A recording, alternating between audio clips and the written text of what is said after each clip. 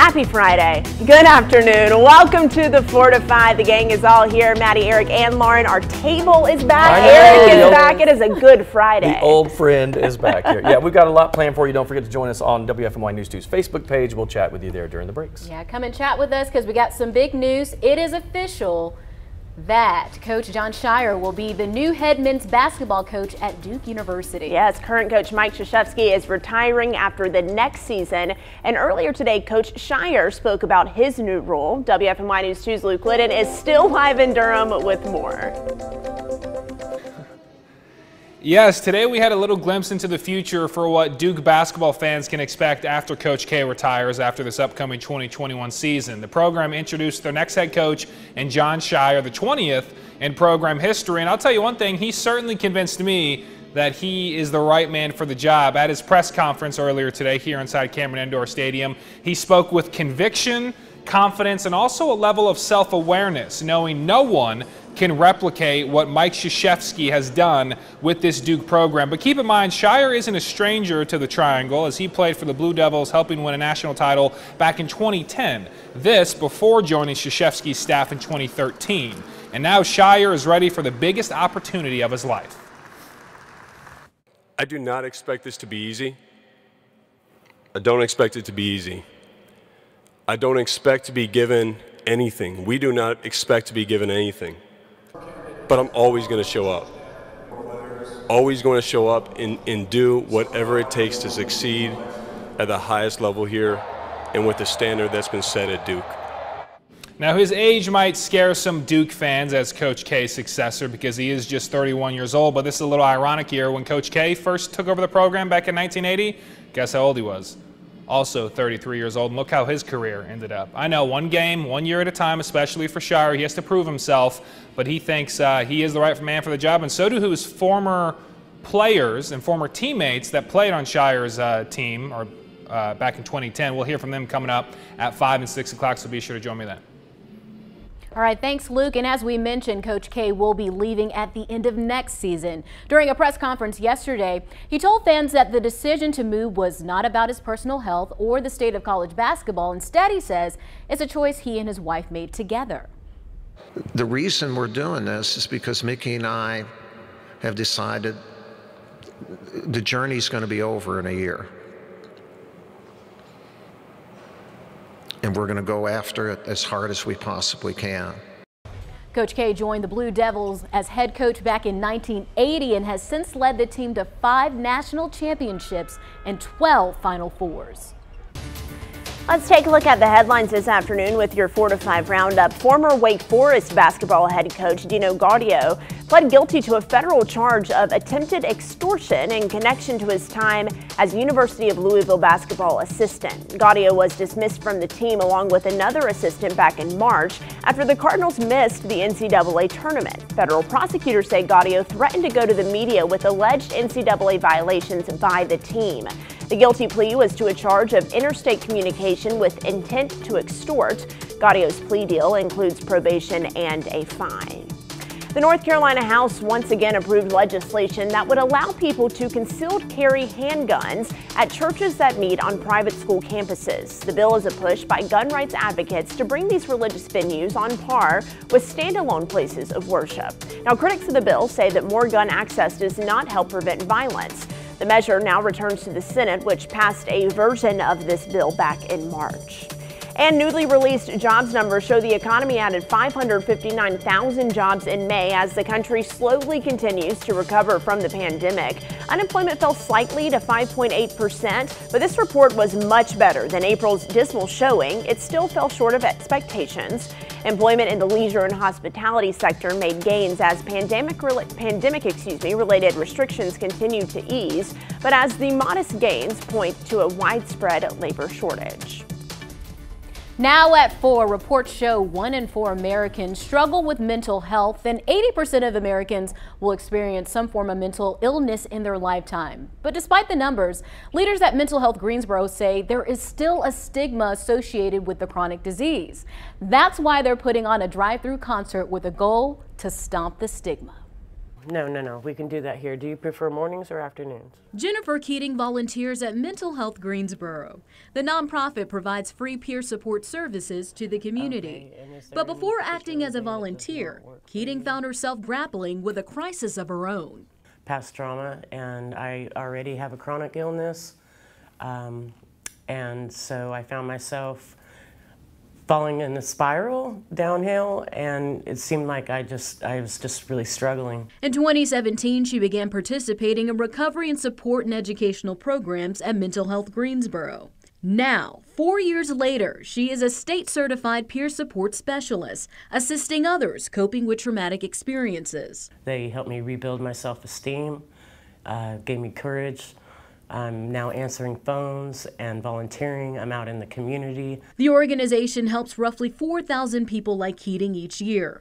Executive Director Donna Shelton says there's a lack of understanding when it comes to mental health. It's a chronic condition that can be managed just like any other chronic condition, and it can be treated. That's why the group is hosting the Stop the Stigma drive-through concert at the Greensboro Coliseum. Money raised from the event will go back into the organization's programs. We want to reach the community and get people to really start to understand that there is a stigma attached to mental health issues and that they have to stomp it, they have to get rid of it and deal with it and face it. The concert is happening June 12th and tickets are $50 per vehicle. Now there will be raffle tickets for paintings and some other goodies. We'll post all the details on the performances on our website, WFNYnews2.com.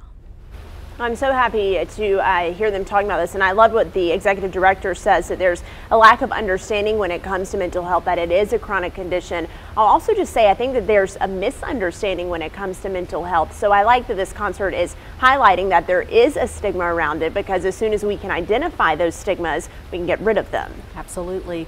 Because it's long-standing too, Maddie. I mean, I think about this, especially when I was a kid. I had panic attacks as a kid. It was no joke. And it took me a while to get a hold of it, but people didn't talk about things like they do now, and it's so good that we're breaking that down. Now there still is, I will have to say, you're right, there's still a stigma with it. It's not as strong as it used to be, but this is the beginning of breaking down that wall. It's great we are having this conversation. This is the second year they're doing the concert, but last year it was virtual, and they were able to reach about 24,000 people in Guilford County. So hopefully this year people come on out for the concert. Again, we have those details on our website if you're interested. Yeah, and in order to get people the help that they truly need, they need to be comfortable coming forward and saying, look, I'm struggling with a few things and I want to talk about them without having the fear of judgment. So again, Lauren, thanks for highlighting this story. Anytime we can talk about this on TV and just make it seem normal, it's great. Because it is normal. Yes. It absolutely is. All right, let's talk about our forecast real quick. Yeah, things are heating up. Well, I'll tell you one thing, if nothing else, we're just consistent with our forecast. And when I say that, I'm talking about temperatures and mean high temperatures. We're not going to change a whole lot. What you see is what you get within 3 or 4 degrees for almost a week, as we see just a typical summertime pattern kind of lock in on us. But I don't know about you, I'll take that. I like the consistency here, not a lot of surprises. Most of the temperatures that we're seeing now, anywhere from about 82 up to 86, and that's across central North Carolina. Of course, cooler in the upper 70s and low 80s for the mountains and the higher elevations. But overnight lows tonight, going down to 64, will be partly cloudy. It will be a little muggy, not quite as bad, but still muggy. 86 tomorrow, scattered clouds. That's fairly warm, a little bit above normal for us, but we'll take it. And again, it is that typical summertime pattern. Do we see a couple of pop-up showers? Yes, we do today. May not see as much of that over the next few days, but you think about a normal pattern, what comes to mind and for a North Carolina forecast, you know what it is. It's just sunshine, then a few clouds by afternoon and evening, 20 to 30% chance of a late day pop-up shower or storm, and that's exactly what we see in our 7-day. We'll be at 86 for your Saturday. It's a beautiful weekend. A little warm on Sunday at 88, but then we're locked in at 86 to 87. That is the range of high temperatures, if you want to call that a range, from Monday through Friday of next week. Rain chances hold at about a 20%. Again, all afternoon and evening pop-ups. That'll be Saturday, Sunday. 30% for Monday, Tuesday, Wednesday, and 30 on Thursday. We'll bump it up a smidge for the end of next week with a 40% chance of late day storms. We're coming back.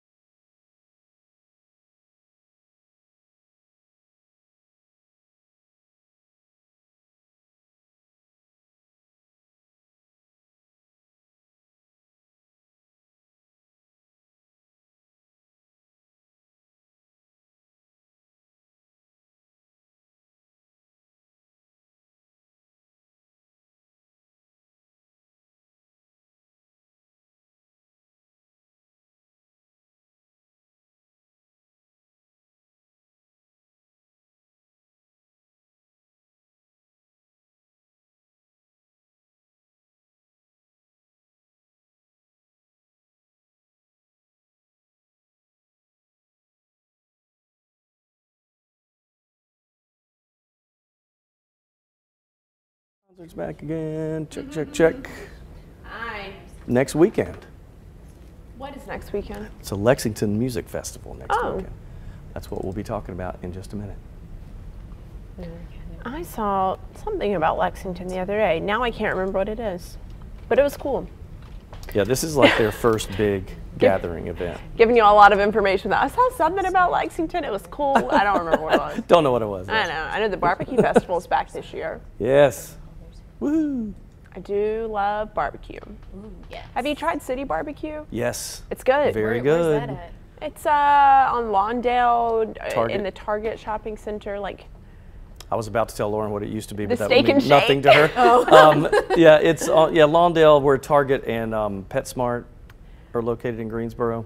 And it's in the foreground, like right close to the road. right It's where really Lawndale and Battleground split. I don't. Core Life. Okay, keep driving past Okay. Core Life, and the Target is on the I'll have left. to check it out. Central was it good. City Barbecue. barbecue. City And the Central ribs, barbecue. I was thinking brisket and ribs. City barbecue. It's good. City barbecue.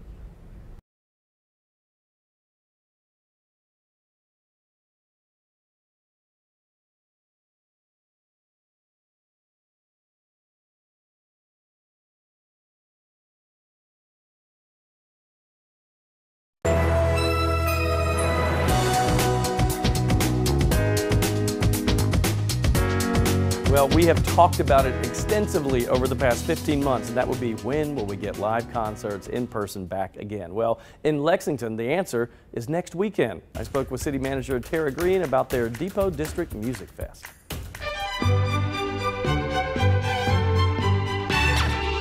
Tara, thanks for being with us today. So, thank goodness we're getting these things back now. Talk a little bit about your thought process of bringing this festival back now. Absolutely. We had planned this actually in 2020, and we were going to do a census celebration. We had mobilized for the census, and so we were doing different genres. But that got canceled, so we carried over some of these bands into 2021. So we're really excited it's back. Now, will it look different than it was pre-pandemic, or how are things shaping up for you? It will look different. We're daring to be a little different this year in terms of blending multiple genres together. This is a little bit of an eclectic festival, and it was built around bringing a common theme of stringed instruments, but different genres to have crossover appeal to varying audiences. Also, 12 and under are free, and so it's very family friendly. It's outdoors. It's a safe event. So this will be, really the first big outdoor music event for Lexington in a while because of everything. Is excitement building, do you think? What are you hearing? Excitement is really building. In fact, 2 of these 4 artists, this is their first live performance since before the pandemic.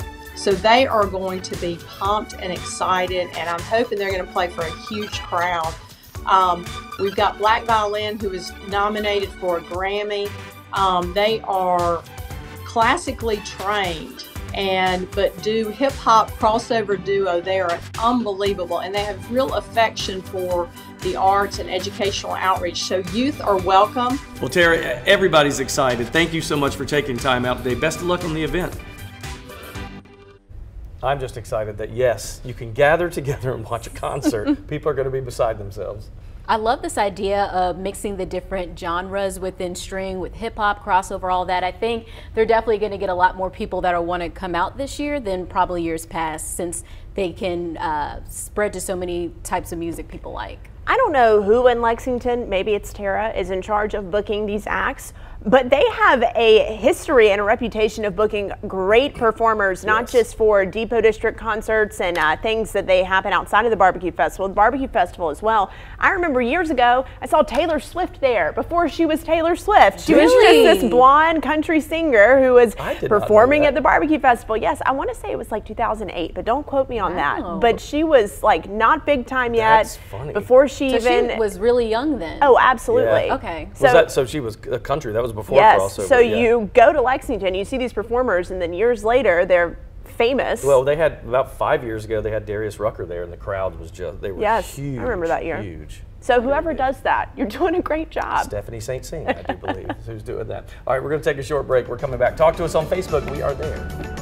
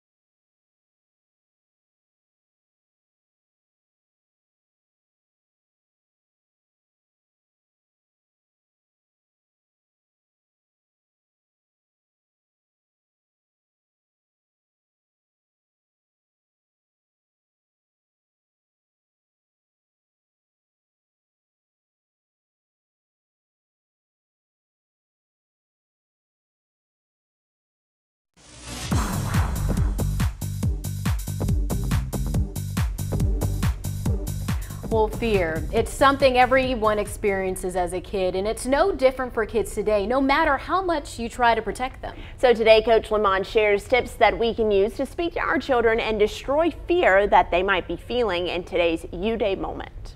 Many of you have children who are dealing with fear and anxiety. Recent events in our nation have left them feeling unsettled and unsure about the future. Now, as parents, our job is to infuse hope into their hearts. This can be difficult, especially when in secret, we're feeling the same instability. But there are a few things that we can do to help them and help ourselves at the same time. Number one, create a consistent, safe environment in our home. Number two, allow them to share their fears without you being dismissive. Sometimes they just need to be heard. Have honest, age-appropriate dialogue and give them a perspective of hope. Refrain from sharing negative viewpoints that they cannot properly process. Instead, focus on the importance of love and gratitude. And lastly, have dinner as a family and talk about the future in a positive light. This will teach them to focus on brighter days which are to come. This is Coach Lamont reminding you to have your best U-Day. I'll see you tomorrow. I love that last one. Have dinner as a family. You know, my family was on the road a lot because we would drive 45 minutes to cheer practice almost every night, but we had to have dinner together, even if it was Chick-fil-A on the drive home, and we just got to talk about all kinds of things. I think that's so important. Absolutely. That's something me and my family did as well. We always ate dinner at the kitchen table, but I like what Coach Lamont was saying. It's just important that we check in with our children, ask them questions like, how was your day today? How are you feeling? And let them know it's okay if they are scared or nervous or anything like that. Good advice as always. All right, Eric Chilton hasn't worked in a while, so let's talk to him. I'm making up for lost time, Gardner.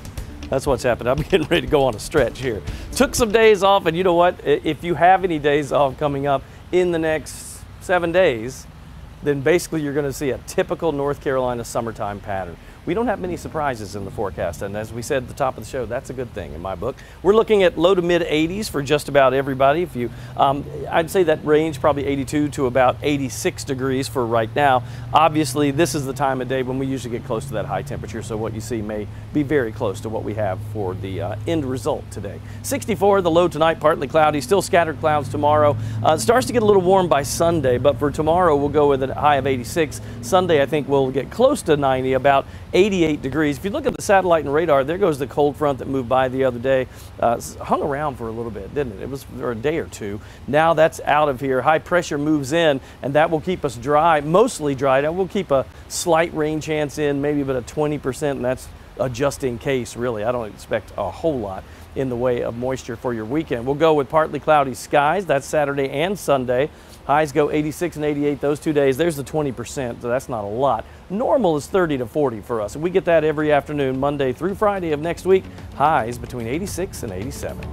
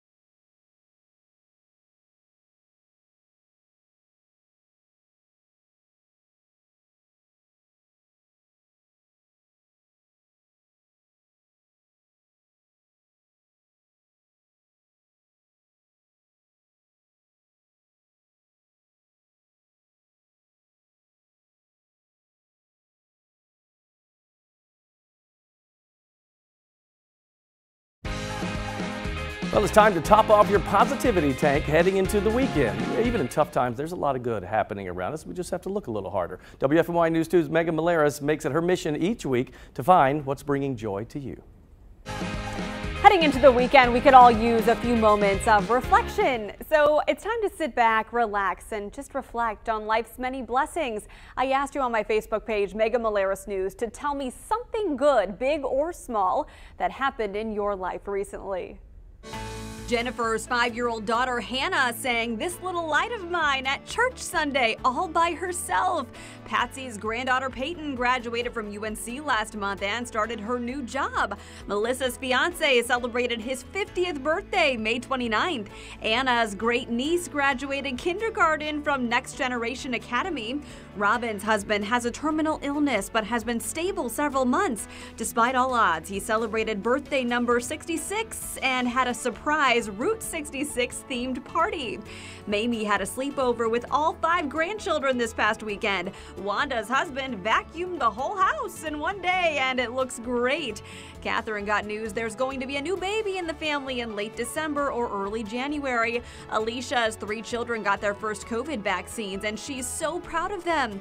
On Memorial Day, Brenda and her husband had breakfast at a local restaurant. A gentleman came to their table and thanked her husband for his service, then paid for their meal. Our assistant news director Michael found this little fawn at his house. Mama deer came back not long afterward. Sharon met some of her half-sisters she didn't know existed. And after a 3-year wait, Cheryl's family got finalization on the adoption of her granddaughter.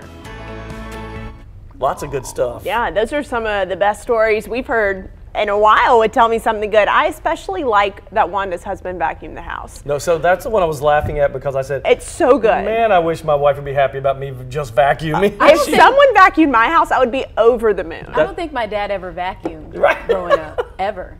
See, it's little things. Just do little things for the people you love. We had 5 kids in my family growing up. I'm the youngest of 5, and I guarantee you my dad never changed a diaper. Guarantee What? you. Yes. My mom jokes about that. He at least threw out the trash, though. Oh, he did all that stuff. The Yeah, but he wouldn't do. And I remember when I had the twins and I was changing diaper, he walked in and started laughing. I went, "What?" He said, "You're doing a good job." I said, "Yeah, Dad. It's it's now. It's not back when you grew up." Double duty. Double duty. Yeah, that's right. I mean, exactly right. So true. So true. So vacuum for someone you love this weekend, or change an extra diaper. Change an extra diaper. That goes farther than vacuum. Long way. Yeah, we're coming right back. It's 4:26 right now. The other stories were great too. Oh yeah, they were all good. They were all the graduations, all that.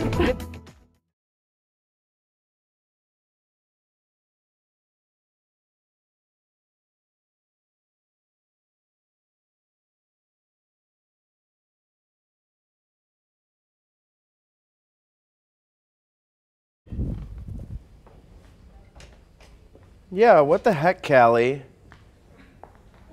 Hi there.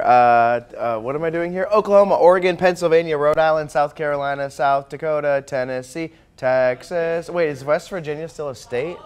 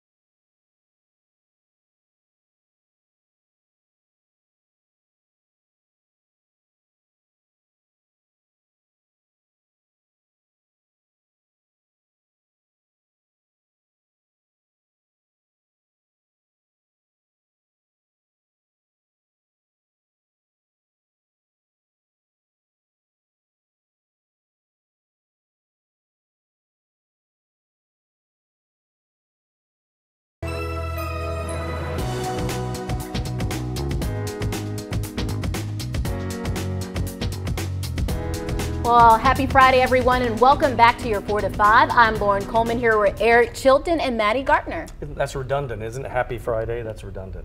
Fridays are always happy. That's true. Always happy. Chad Silber agrees with me somewhere over there. He's behind the camera. You can't see him, but you will. And if you stick around long enough, we may be able to convince Chad to talk to everyone on Facebook during the break. Chad, he says. Okay, I am easily convinced to do things. He agrees. When I ask. That's what it is. Move along. All right, we'll check in with Chad in a little bit, but let's get to some of your headlines with your 4 to 5 roundup. Former President Donald Trump will make one of his first major public appearances since leaving office this weekend, right here in North Carolina. The state's Republican Party says he is headlining their convention in Greenville. Other speakers include South Dakota Governor Kristi Noem, Congressman Ted Budd, and Lieutenant Governor Mark Robinson. The convention ends June 6th. And Canadian Prime Minister Justin Trudeau is apologizing to Indigenous Canadians after the remains of more than 200 Indigenous children were found last week. Some were as young as 3. The remains were discovered in Kamloops, British Columbia, at what was once Canada's largest residential school for Indigenous children. Many from Indigenous communities gathered this week to honor the lives lost. And racing at Bowman Gray Stadium in Winston-Salem will start tomorrow after Governor Roy Cooper lifted most COVID-19 restrictions. Drivers gathered at the track today to practice. The track posted on Facebook that there are plenty of general admission tickets available for purchase at the ticket gates. Races start tomorrow night at 8. Happy Friday, y'all. We hit a record low in one of our state's coronavirus metrics today. This graph shows the percentage of tests coming back positive. The latest number, 2.5%. It's the lowest number the state has reported since it started sharing this number on April 1st of last year. That was 14 months ago. It's continuing a recent trend where we have stayed in the 2 to 3% range, which is really good. In fact, we haven't even gone above the state's goal of 5%, that red line there, in 24 days. Well, the CDC is releasing a new troubling report on adolescents and COVID-19 that's expected to prompt an even bigger focus on getting young people vaccinated. It shows the number of adolescents hospitalized with the virus rose last month and nearly 1/3 required intensive care. Dr. Karen Landers is the Alabama Assistant State Health Officer. She says misinformation on the vaccine is driving hesitancy, particularly among young people. We are concerned that even if we get through this summer with relatively low rates, that we could see an increase in the fall.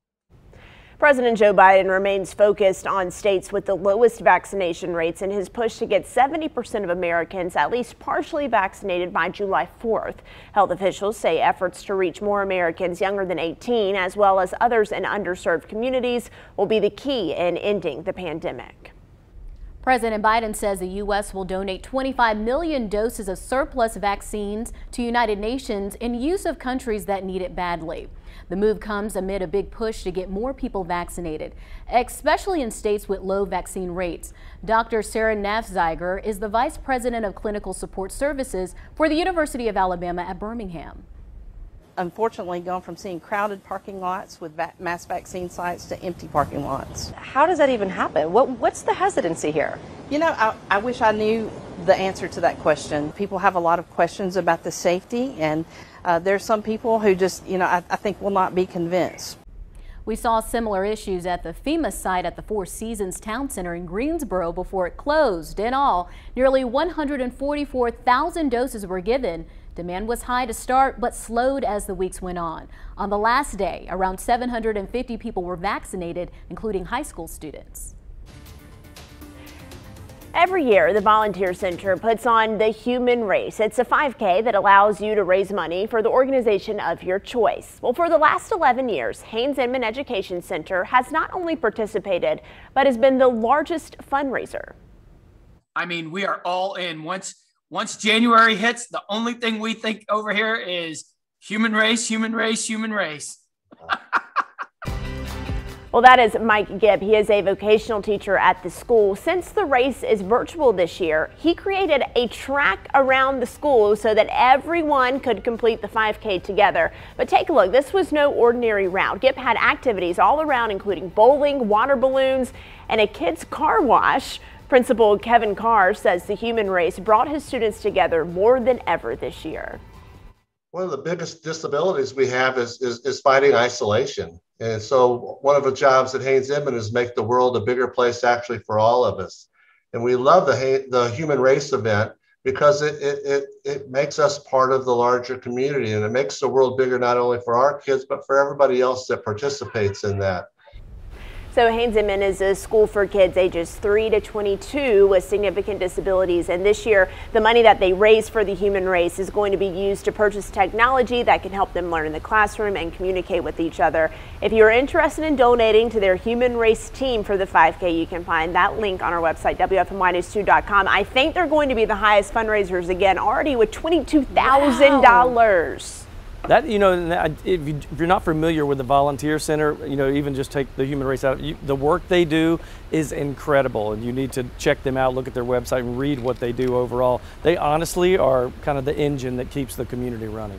I love this event because it's so interactive. You know, virtual, you know, running on your own might not be as fun, but this is a fun way to just bring everybody out, hold everybody accountable as well. And they have 100% participation because all the kids were at school, and in years past, they'd have to go on a particular Saturday to the Greensboro Coliseum and go through the actual 5K route, which they loved. But this year, they got to have some fun while they were doing it. I don't know if y'all saw the kid car wash. They essentially just wheeled or walked the students through water, falls, and then they like blew them off at the end. So it was like a fun little simulation, of you going through a car wash. I would like to do that myself. Worth it for that alone. Exactly. That's how I want to run every 5K. So Mr. Gibbs, if you can make that happen, that'd be great. That would be phenomenal. All right, let's talk about our forecast, shall we? Because it's hot. I wish I had the car wash here. You're sweating it out in the weather garden. I can tell you that. And then we're going to be doing this for a while, folks. So get used to about 86 to 89 degrees. That's kind of where we're going to be for almost an entire week, it looks like so far.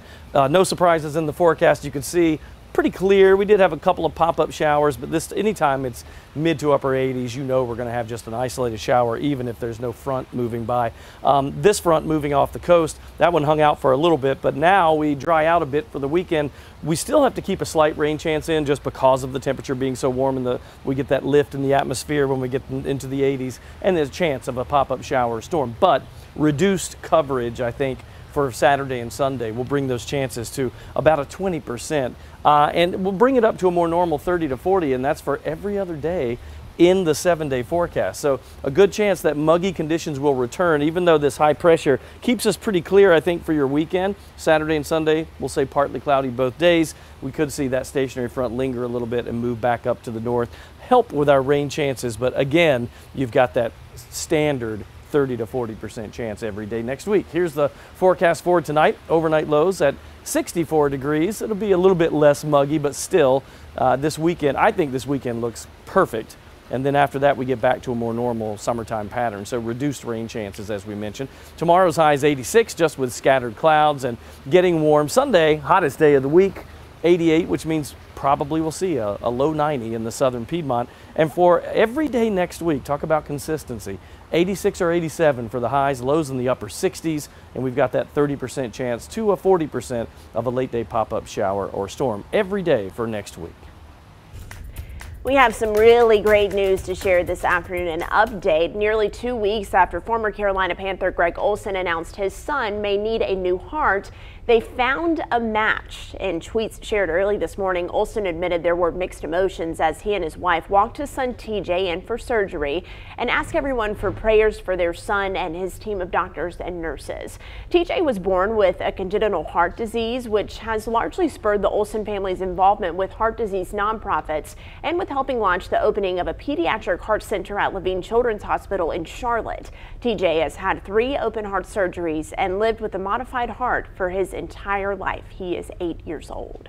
And another great moment to share tonight, Albert Jeffries, better known as LJ, will graduate high school. 5 years ago, the Burlington teen received a life-saving heart transplant. LJ plans to head to Guilford Technical Community College and then transfer. His goal is to become a video game designer, and LJ's heart has shown no signs of rejection in the 5 years since his transplant. That's an amazing surgery to me when you think about what doctors can do, and also the I think it'd be horrible to be on that list and wait and not know. But then when you get that phone call, that's life changing. We've been following Al-Jay and his mom for quite some time now. And when they got the heart transplant, I remember his donor was a young lady named Caitlin. And in this update about him graduating, our reporter Grace did this story, and she was talking about how he wears her name on a dog tag right over his heart. So when he graduated, he had Caitlin on his chest and inside with his heart. It's an amazing story. That's beautiful. I love stories like this, and it really just stresses the need for donors, that more people should try to be organ donors, because they do wait months, sometimes even years on these lists. Yeah, and it is something, I mean, it's just as simple as filling it out, right? Just saying, I'm going to do this. I remember when I made that decision, and I remember talking to, because my kids asked me about it. They said, are you an organ donor? And I showed them that I was, and they said, why'd you do it? And I'm like, these stories. Right. You know, I mean, just point them to these stories. That's all you have to do. You absolutely can. And there are a lot of misconceptions out there about organ donation, but so many resources to clear any misinformation up. If you're worried about that or considering it, maybe you're on the fence, I definitely recommend that you check that out. Yep, I would too. No reason not to. All right, we're going to take a short break. We're coming right back. Come chat with us on Facebook. It's a Friday party. It is. We're dancing, we're singing. Lauren's singing. Lauren is singing. And dancing.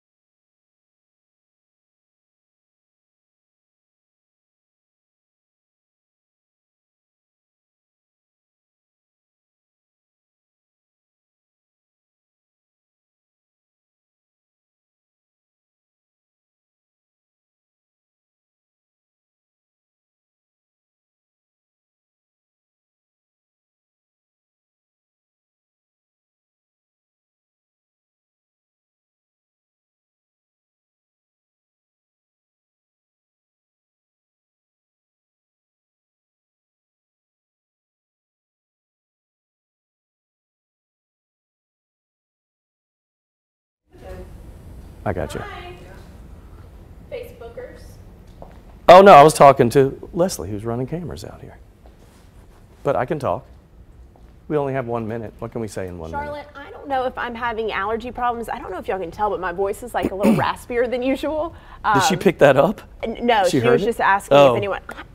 I've never had allergies before, but I'm wondering if I have like delayed onset allergies this It can season. happen. It can happen. I've had 2 times in my life of having allergies, but it just popped up for whatever reason. But I have a little tickle in my throat. And yeah, I know, Callie, we have someone else in the building with a similar situation going on. So we wonder if we have allergies. Oh, really? So Brad says he got allergies when he was in his 30s. Well, maybe I'm just getting old and ill. Oh yeah, you're real old. Yes, I did call you old.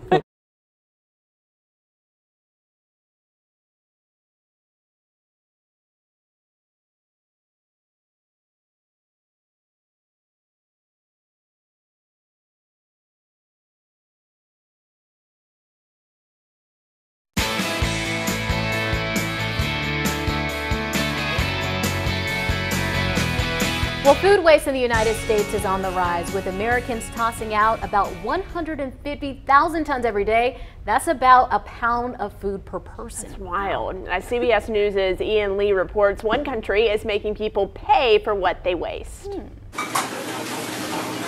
It's lunchtime in Seoul, and they're serving up quite a spread.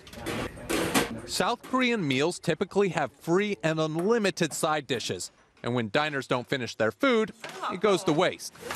But instead of chucking the leftovers in the trash, restaurant owners are required by law to separate food waste for recycling. It's the same at home. Residents pay for every pound of food they toss. either in a prepaid bag or at a machine that weighs the waste. In the summer, it smells bad, this garbage man says. It was that stench of rotting food from landfills that mobilized South Koreans to make a change. Activist Kim Miwa says intense protests forced the government to turn a nation of food wasters into food recyclers. 3 decades later, more than 95% of food waste is recycled, becoming compost, biofuel, and at this factory, it's dried and turned into chicken feed. South Korea's system isn't perfect, though. There's still a lot of food waste to recycle, and processing plants are struggling to make a profit as most provide their services for free. But many residents say as long as that smell stays away, they're happy to continue to pay. Ian Lee, CBS News. Ooh, I'm so conflicted because the food looks so good, but then you're talking about the smell and it's in my nostrils right now. But same. All three of us were like, I don't know about that. Okay, but rotting food is a major problem for the environment. It produces nearly 7% of all greenhouse gases worldwide. That's a lot. You know, when I was in college, we had someone who cooked for the house I lived in, and someone on campus started a program where they would come get the leftover food, and it wasn't trash, like none of us had touched it, but it was already prepared food, and they'd box it up and take it to people who were hungry. So I feel like there have to be other programs like that out there. And should be. I mean, and I do appreciate the fact that they're taking it and using it. Their compost or chicken feed, whatever it is, that's a good thing. My wife is obsessed with not wasting food. She will eat things longer than I would that have been in the fridge because she's like, we can't let that go to waste. I'm like, well, I'm not eating that after 3 days. You got that, Les. I need to be like her because there's so many times where I buy all these groceries and I think I'm going to eat them and they just sit there.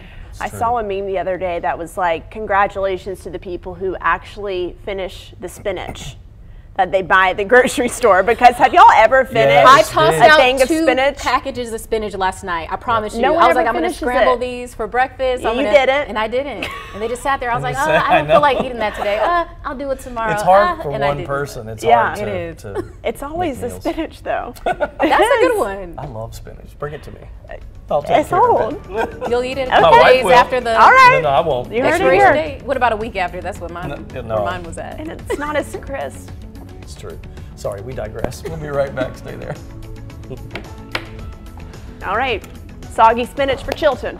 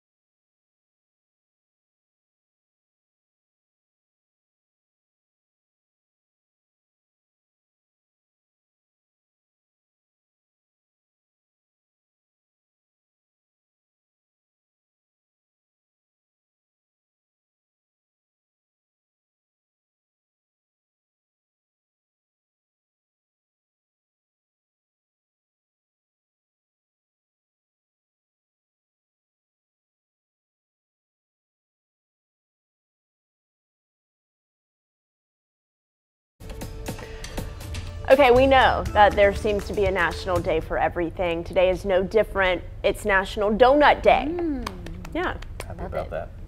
All right, lots of different ways that you can celebrate too. There absolutely are. Well, Winston-Salem-based Krispy Kreme is offering a double dose of deep fried dough. Vaccinated customers can take home 2 free donuts.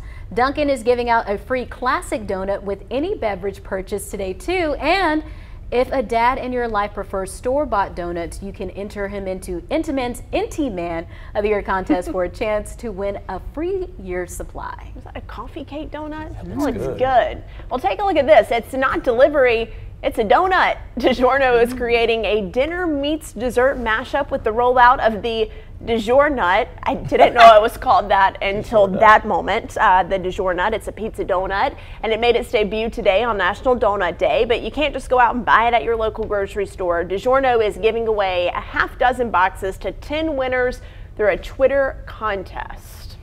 I'd eat that. That is strange. I would too. I would too. All right, so I asked you on Facebook, what's your favorite kind of donut? Carrie said glazed all the way. Easy as that. Don said lemon and Bavarian cream. Both good choices. Deborah Price Oakley says Mama Crockett's cinnamon sugar donuts. I haven't had that. Emily McCoy says Glazed King donuts in Asheboro. Best apple fritter ever. William says I like 2 kinds, any and all. Fran says Brits at Carolina Beach, and I have been told that for years and I still haven't gone. Karen says the best donut is the one in my hand.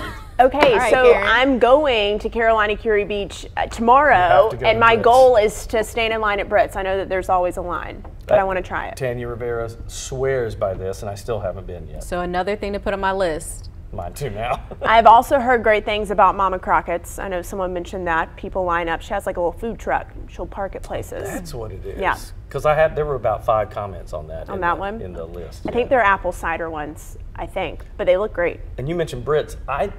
They're only seasonal, right? They're only open. They're only open, yeah, like during the peak months. Oh, that's so I hope interesting. that they're open now. Oh, they're open now. This is peak. Born and raised on Krispy Kreme, though, growing up here in the Triad, and the wedding I was at on Sunday, they gave out Krispy Kreme donuts on the way out. I took 2. Nothing's wrong with that. Sorry, Alana and Tyler. I took 2 donuts. See, it's a mental thing. If you get to 3, then you people might are have gonna a look at you. problem. Right. But I won't judge you if For you get to someone 3 else. or 4. But I love Krispy Kreme. I love a plain glazed do donut. too. That is my favorite. But I do like the occasional pumpkin spice. Ooh, when that's in season, I love that too. Duck donuts, don't forget that. I do like They're those. awesome. I love donuts. All right. We should go get some donuts. Actually, after all this, Yeah. yes. We deserve it. We deserve the donuts, folks. Don't start crying. I want a donut. All right, let's take a look at the forecast, see what's happening there. It is, we could say hot and now, just like the donuts, right? Hey, there you go. I've done this a time or 2. Let's see what's going on with the radar. Most of the rain now down east, it's hovering along the coastal sections. That was the front that was really annoying us for a while, wasn't it? Just hanging out, not going anywhere. All that rain will continue moving on to the east. We see a high pressure moving into place. That will make us, I'm not going to say totally dry because you can't rule out a shower when we're as warm as we are. Late day pop-up shower or storm, but it's only a 20% for Saturday and Sunday. Those chances will go back up though as we head into next week. 64 will be the overnight low tonight, partly cloudy, a little less muggy. We'll take that. Tomorrow, this is a great weekend, by the way. 86 scattered clouds. We go up to 88 on Sunday, so we will see a 90 probably in the southern Piedmont. Watch for that. Overnight lows mid-60s through your weekend, and then we're back to a normal summertime fare. Average high is 82, so we're a little above normal, 4 or 5 degrees, but 86 and 87 for Monday, Tuesday. Both of those days, a 30% chance of a late day shower or storm. We'll hold that into Wednesday, Thursday, and then bump it up to a 40% for Friday. Again, all next week, the highs are either 86 or 87 and lows in the upper 60s.